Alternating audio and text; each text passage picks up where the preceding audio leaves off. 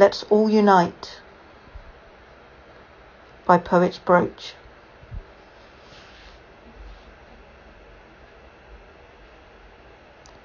As the sun began to settle over mountain range and sea, the world began to lose all hope, to falter endlessly.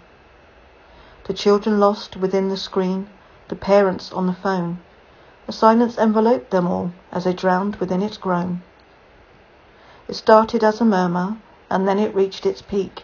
The endless buzz of selfishness prompted them to speak. To open up and see the truth, the poison of the earth, suffocating in its wake, they all forgot their worth. A distant dream of happiness, spending time with family, when laughter was their medicine, another happy memory.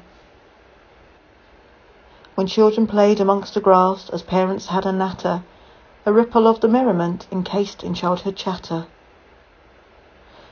Fewer cars along the road, playing tag for entertainment, footballs and a skipping rope from ways that our days were spent. Sunday roast at 2 o'clock, reading books on parents' knees, an afternoon of playing games, and the pubs all shut at 3. Then the evening playing cards and a sip of Grandpa's stout. The only thing to try and hide was Mother finding out. Then time moved on, these pastimes changed, not all for the best. Computer games and staying home took over from the rest. But now the earth has bitten back and killing in its wake, demanding that we all return the beauty that we take. The misspent hours on internet, pollution all around, plastic fish on ocean beds as smog in air is found.